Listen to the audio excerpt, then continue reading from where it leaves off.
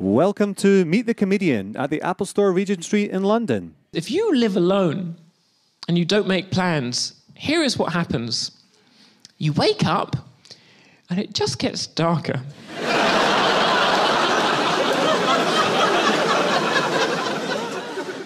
I caught myself a few weeks ago clutching my cat to my chest, saying, "We're all right, aren't we?" Are we going to be okay tonight? I know you don't like doing things like this. Are we cool here? I'm going to have a lovely time. Okay. The DVD Numb is being released on iTunes. Tell us a little bit about what the show is about. What is it about? Yeah.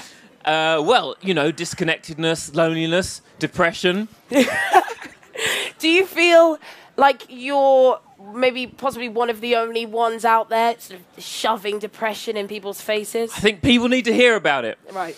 You know, otherwise people will get the impression that everyone else is happy. And that is not healthy. How could it possibly be beneficial to your life to discuss some of these stories in front of thousands of people? What do you mean? What? No other person would want to share so much. What is it that you get from sharing these hideous stories? Well, I find it gets them out of me. Once I've written them down and sort of performed them, yeah. It feels like they're not real anymore. There's a strange thing that they're completely honest. Everything in that show is true, but once it's out of me, it doesn't feel as true to me anymore. I feel like I've transcended whatever that stupid person was up to. Right. What about, you have to see these people again in life. Oh, yes. Yeah, what's that like?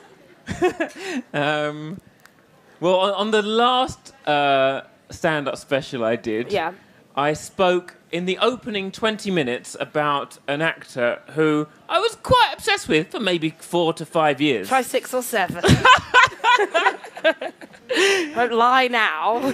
Not only was he on, did I speak about him on that show, in the sitcom that we made 2 series of, that was on BBC 2, I created a fictional version of him, giving him a name not dissimilar to the actor's actual name. Yes.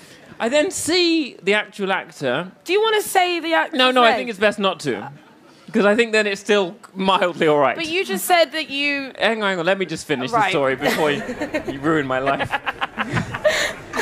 So I see him in London, where I live, and I say to him, and I think the stand-up special had just been on BBC 2, the sitcom was going out. I said, I feel like I should maybe apologise to you a bit. And he said, what for?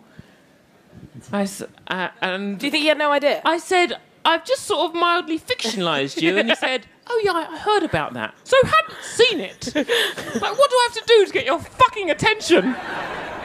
Do you feel like you struggle to be in the moment? Do you feel that you ever struggle to be present? Yeah, much more than you do, certainly. Yeah. I've witnessed you being so in the moment that it's a worry. It's a worry that anyone could live like that. We were once on holiday together. We've been on holiday. Oh God, shut up! What? No.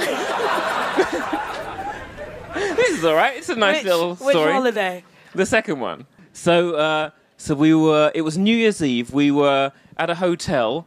And oh my God!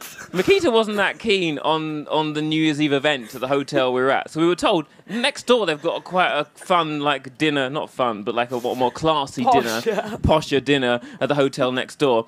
Go there. You don't have a reservation, couldn't make a reservation, but if you just turn up, it might sort of be all right. And they'll feel a bit sorry for you because it's New Year's Eve, and probably won't turn you away. So we get there, and they do turn us away because we haven't got a reservation, and we're sort of standing there, and we're going, well, can we talk to the manager? A manager comes out, you're not on the list. And Mickey says, well, we phoned yesterday, so we closed the phone line yesterday. It's definitely clear that we're lying. I'm about to say, okay, we'll just go. Then she starts screaming at them like she's forgotten that we're lying.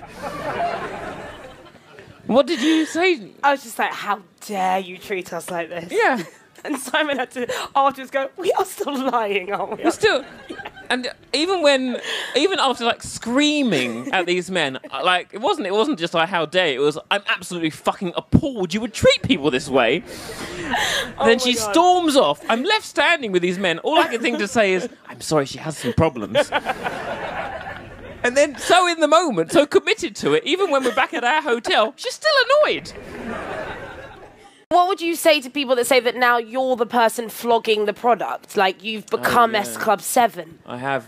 A lot of people say that. You've become S Club 7? Yeah. Yeah. But what would you say to that? I mean, how do you feel? Because I know that you're I don't like it. comfortable. I don't like having to recruit people. It puts me on edge. I was concerned nobody would come to this because I don't know why. And now that everyone is here, these are Yes. people that have voluntarily come.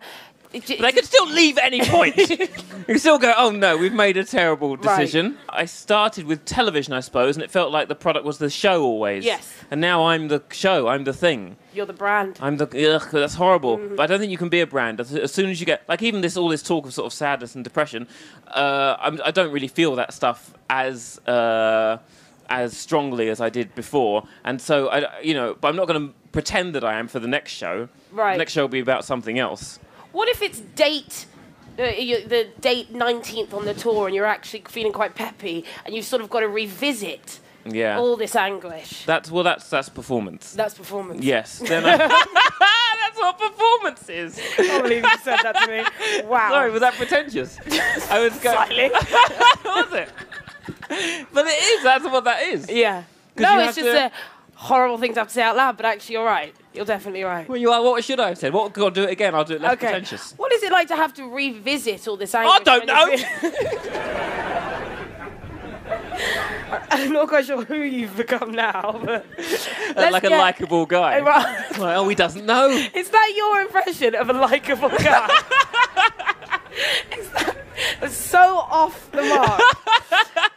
Let's actually get really deep. Who did you fancy the most when we did Pop World? Who did you fancy? Well, mainly because just they were in every week. McFly. Yeah. So, but like Dougie from McFly. Yeah. It's still there, isn't it? It still annoys me that you didn't get him. I didn't even attempt because I was so like frigid and stuck as a human being, and also I felt like it would have been inappropriate to do anything with, like, even have a friendship with a pop star would have felt wrong because it would have been a conflict because we had to interview these people. I didn't feel at the time that Paxman would have slept with Blair, so it would be wrong to sleep with Dougie. And we were interviewing these people. Maybe in the future when McFly are no longer in power. But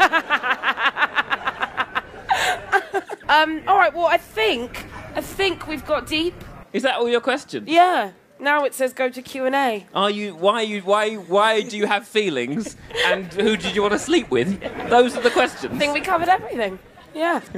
When you're writing new material, do you ever find yourself in a conflict between being funny and being honest? Good. Now we're talking. You like that question? It is good. Okay. Okay. That should have been on my iPad. What's your name? Alex. No. Because it's not a conflict, because they're the same thing, I think. I think that it's only funny if it is honest. That's not true for most comedians, but certainly for a good one like me. I think that's where the funny is, where it's, and often I'll think, well, it's not true enough. I've sort of got a bit of a laugh, but I think there's a funnier, more true thing to be had. I love that answer. That was really great. Why did you look at me like I was lying then? No, that was my listening face. No, your listening face is, I don't believe a word of this shit. This is a question from my friend who's not here, who loves you, but she wants to know what your cat's name is. Love your cat's name. If it actually exists. I'm assuming it exists. Why? I wouldn't make up a cat. I don't know why. Have you not been listening? No, I know. I'm glad they showed the clip, so it's somewhat relevant. He's called Moses. Moses. That's cute. Okay, thank you. She'll be very happy about that. Is there any truth in I'm not sure if you could say it's a myth, that you got sacked from Nickelodeon for being mean and sarcastic to the children? It's pretty true. Thank you. Hello. Hello. Are you going to do any more Grandma's House? We're not doing any more of that series just because I felt like we'd written all the pain out of us, and to do any more would have been a bit gratuitous. Do you think that you're done with being personal to that level? I wouldn't play a character called Simon Amstell again. Right, yeah. Hi.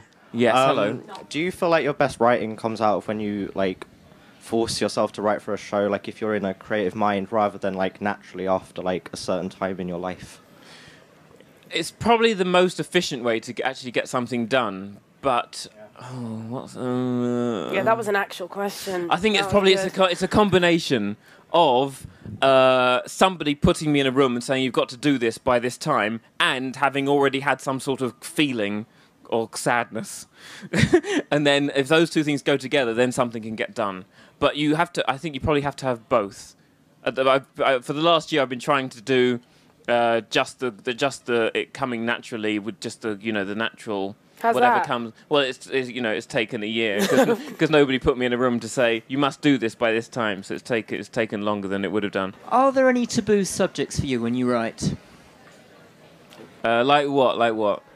When you're talking about personal experiences, for example, no matter how funny they might be, you might think, oh no, that's a bit too much for me to put in. If it's funny and I have that feeling, oh, this might be too much, it will inevitably be the best joke in the show.